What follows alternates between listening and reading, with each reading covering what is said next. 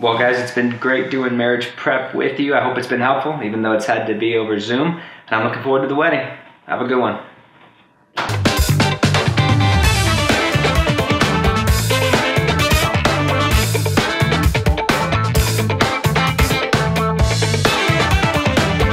We'll start off with a little workout. We may not have public mass, but we can still have muscle mass. Haha. I'm sorry. But with the gym closed, we've got to get a little bit creative.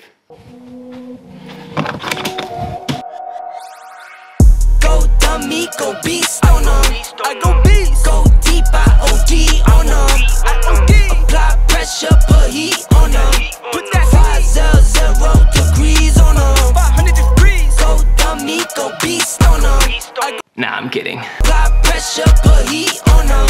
Put that 500 degrees on them. 500 degrees. After a workout, I like to make a quick protein shake. Get some of these berries in there. A little dehydrated peanut butter. Protein powder, milk. Well, we've got all the ingredients in there. While I do this, I did want to let you guys know I have some pretty big news. It might come as a shock to a lot of y'all, and I don't even know if this is the best place to say this, but after a lot of prayer and discernment, I've decided. I know it's pretty crazy. I kind of can't believe it either, but I just really feel like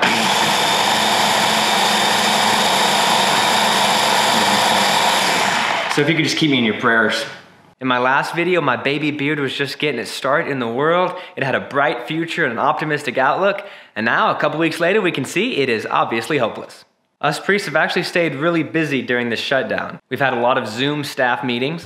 Whoa, we're running a little bit late here, but we're good. We're good.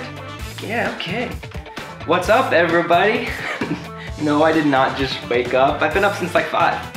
In my opinion, we've ascertained proximity from the personification of redundant axioms, presupposed upon tautological repetitions, and enhanced our paradoxical paradigms via redundant innovations. But overall, I think Vacation Bible School went well. I've had a lot of personal meetings over Zoom for things like marriage prep and spiritual direction. You said this was the youth ministry meeting? Okay, I'm good, I'm ready. You said this was the Knights of Columbus meeting? Okay, I'm good, I got you. You said this was the finance council meeting? Okay, I got you. This is my personal assistant. He's gonna take notes on the meeting and he'll let me know what you guys talked about. Thanks. It's true that a lot has changed. It's kind of sad to look at the bulletin board. So much of this stuff has been canceled. Men's conference, canceled. Trivia night, canceled. Knight's Day, canceled. But here's something that hasn't been canceled.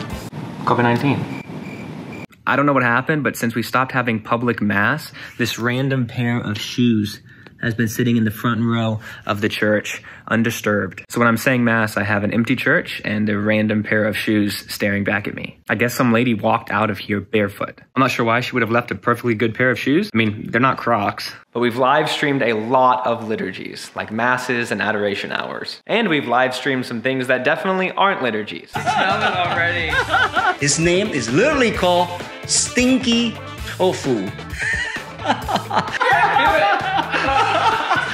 We got him.